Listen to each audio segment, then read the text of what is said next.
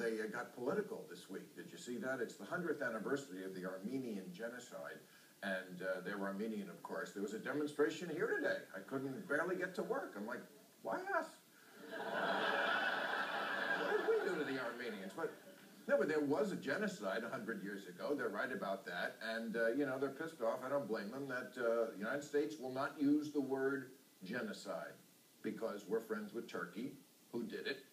And, sorry, we're not going to upset Turkey. But you know who said it's a genocide? The Pope. Pope was like, fuck yeah, it's a genocide.